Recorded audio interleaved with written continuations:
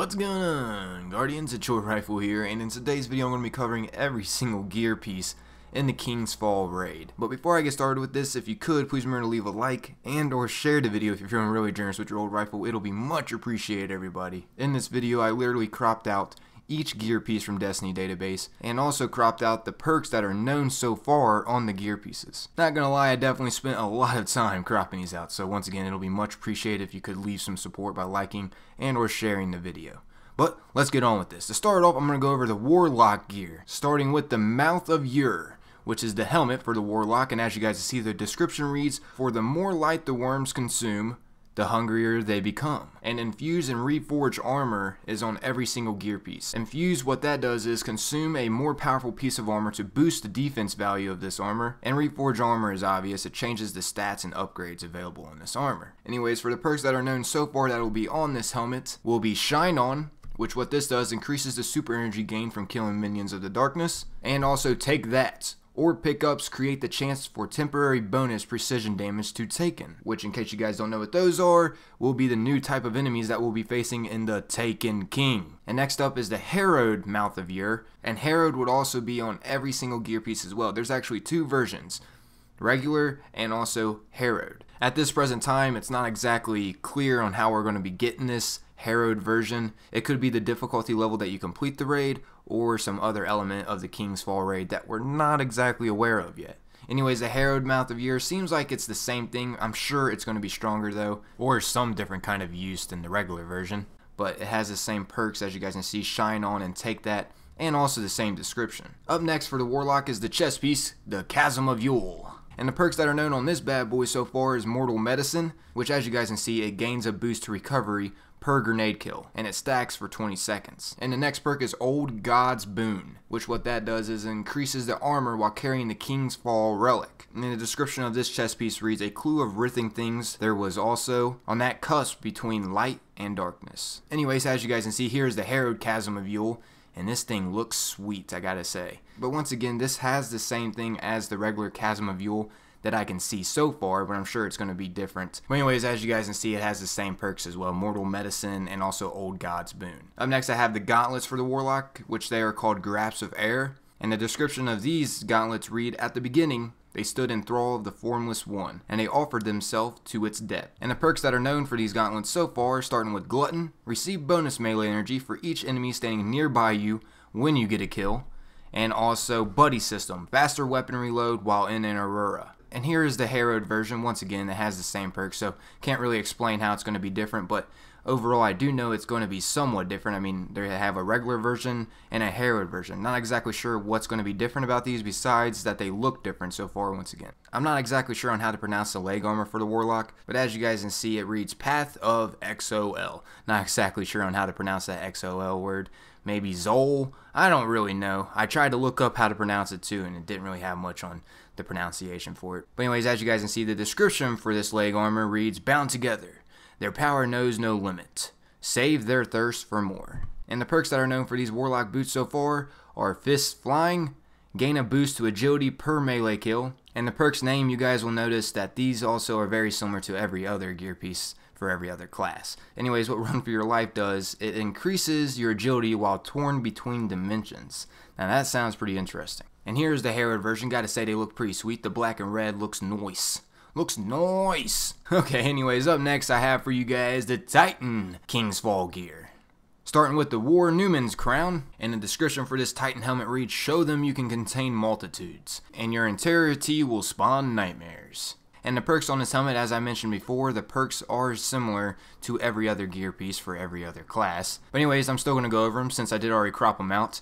As you guys can see, Shine On, increased super energy gained from killing minions of the darkness, and also Take That once again. Orb pickups create the chance for temporary bonus precision damage to Taken. And here's the Harrowed version. Looks freaking awesome.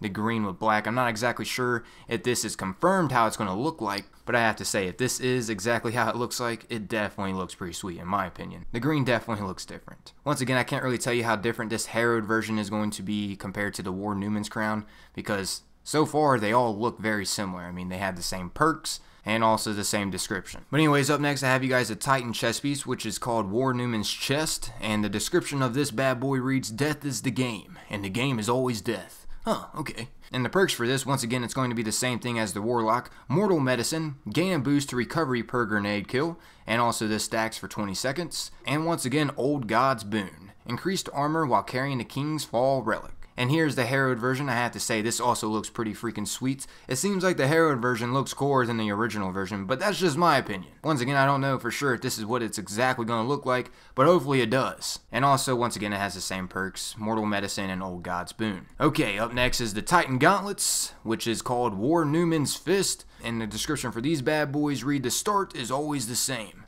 Enter his court and call him out." I wonder who they're talking about. And the perks for these Titan Gauntlets are Glutton, which, as I mentioned before, they're going to be the same for every class. I mean, I don't really know why I'm going over these perks for you guys. I guess I'm just making it more clear for you all. Anyways, as you guys can see, Glutton, receive bonus melee energy for each enemy staying nearby you when you get a kill. And also we have the buddy system once again, faster weapon reload while in an Aurora. Here is the harrowed version of these gauntlets. Once again, it's adding that green detail, which I have to say definitely looks nice. It's like a light neon green. I like the way it looks. Up next for the Titan is the War Newman's Boots, and the description reads, "Speak, and the darkness obeys. Command, and the song turns upon itself." The perks for these boots are the same as the Warlock, but once again I'm going to go over them. Fists Flying, gain a boost to agility per melee kill, and this stacks for 20 seconds. And also Run for Your Life! Increased agility while torn between dimensions. I have to say, that description definitely sounds interesting. And here are the harrowed version of those bad boys. Alrighty, that's all of them for the Titan. Now, lastly, the Hunter. Starting with the helmet, which is called Dark Hollow Mask. And the description for this helmet reads, "The Dreadnought is a blighted hollow gouged into our universe."